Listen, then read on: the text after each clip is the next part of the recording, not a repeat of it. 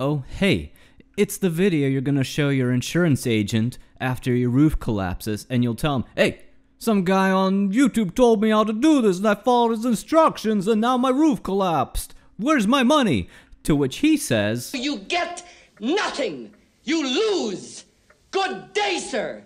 So yes, fair warning, do your own research, and make sure that everything you're doing is architecturally sound. With that being said, here's how you frame a door. Using 2x4s, you've got the king stud, the jack stud, and the header.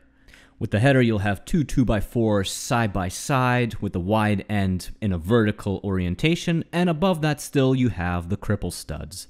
And all of that is sitting atop the wall sole plate. Thank you all for coming to my Microsoft Paint TED Talk, and let's install a sliding glass door.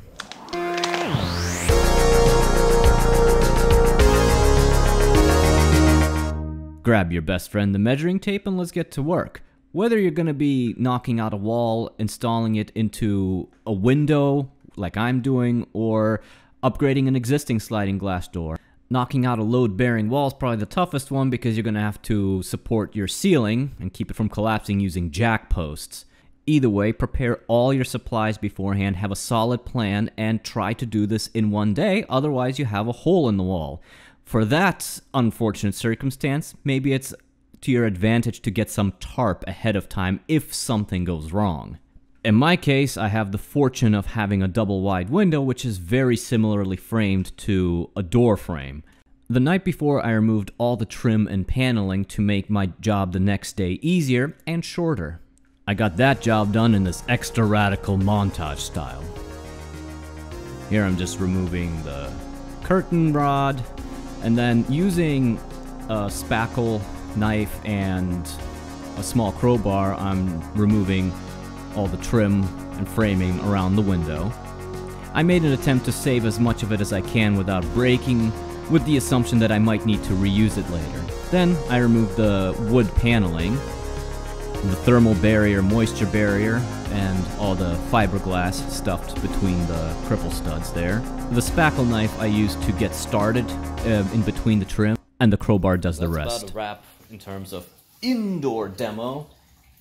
Removed all this wood paneling, the fiberglass insulation, and interestingly, this says new on it, meaning when this house was built, fiberglass was new, which means I'm lucky. You're gonna need all this stuff to install the sliding glass door frame, including shims and 2.5-inch framing screws. Summer Zero Monster Zero to turn into a 30-year-old boomer. Remove your windows. If they're in good shape, they're a great candidate for selling, used, or donation. Removing the window frame, there's just probably some hidden screws that are screwed into the jack stud. There may or may not be some caulking and foam you'll have to contend with. Just cut that with a box cutter knife and the frame gets removed. For stuff like this, a Sawzall comes in really handy. And next up is Sawzall Fun Time. Do your best to make your cuts as straight as possible.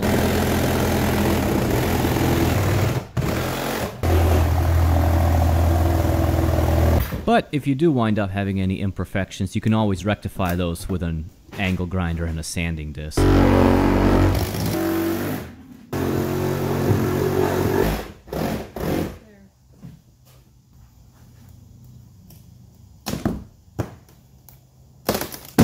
And congratulations, you have installed a hole into your wall. Like, subscribe, and put a hole into that bell button. And here's the resulting said hole in the wall. You're gonna be using a combination of your saws and angle grinder to make this more or less perfect, and then clean it up using a shop vac. You don't want any dust or debris trapped between the frame and all this wood here. Then I installed this aluminum tape as a vapor barrier and a moisture barrier.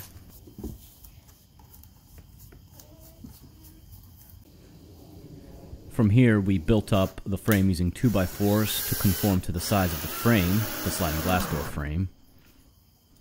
Then it's time for the frame, but just before you do that, apply some caulk to really seal out that water along the edge of your hole, basically. Attach the frame to the frame out you made with the studs. Then we filled remaining gaps with more studs, and any smaller gaps get covered in caulk.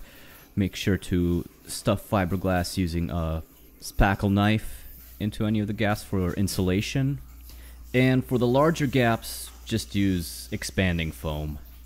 Now, the following footage was a lesson for me. There is a time and a place for being miserly and saving money, but buying a used sliding glass door isn't one of them. Here, I am actually removing the sliding glass door we wound up installing, which we bought for $50, and framing it out for a brand new one that we plan on replacing it with. You see, you can't really tell what condition a used door is in until you install it, and then you find out it barely slides, the bearings are shot, and its frame is basically mostly rotted out. And so any money I wound up saving was completely canceled out by the threefold amount of time we had to spend rectifying the issue.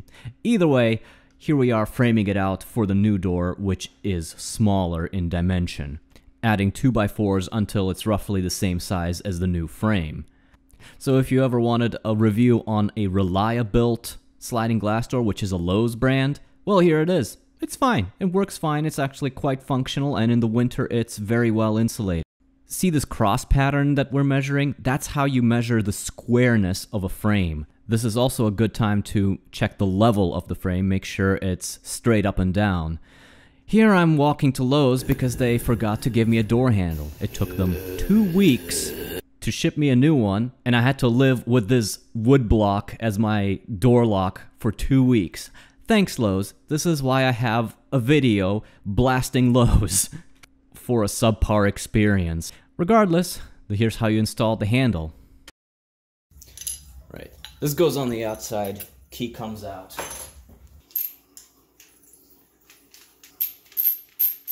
Slide the spade into that slot. Then use some tape to hold it so you can have basically a third hand. Before screwing it all together, make sure the latch mechanism actually works. The parts I'm putting in now are called keepers, and on the other side come the sheet metal screws or the bolts or whatever. The strike plate, where the door bolt catches, is adjustable up and down. Here I'm using 2 short temporary screws to figure out what the best positioning vertically is in order for the door to actually latch onto this. You will fuss with this for quite some time because you can adjust the strike plate, you can adjust your rollers up and down to lift the door, and you can also adjust the actual latch here with this flat head screw. Screwing it clockwise or counterclockwise moves it in and out of the door. And thus you will keep paying reverence to the Holy Trinity here. The Father roller on the bottom of the door, the door latch sun, and finally the Holy Strike Plate Spirit. And hop!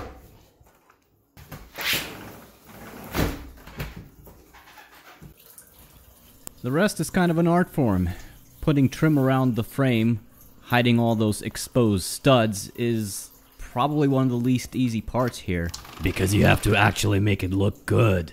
But other than that, make sure everything on the outside is caulked, the screen gets installed in a similar fashion to the door, and enjoy what is probably one of the single most incredible upgrades to your home there can be. The house instantly gets brighter, you see the nature in your backyard, and you have a means to get there. Thank you for watching.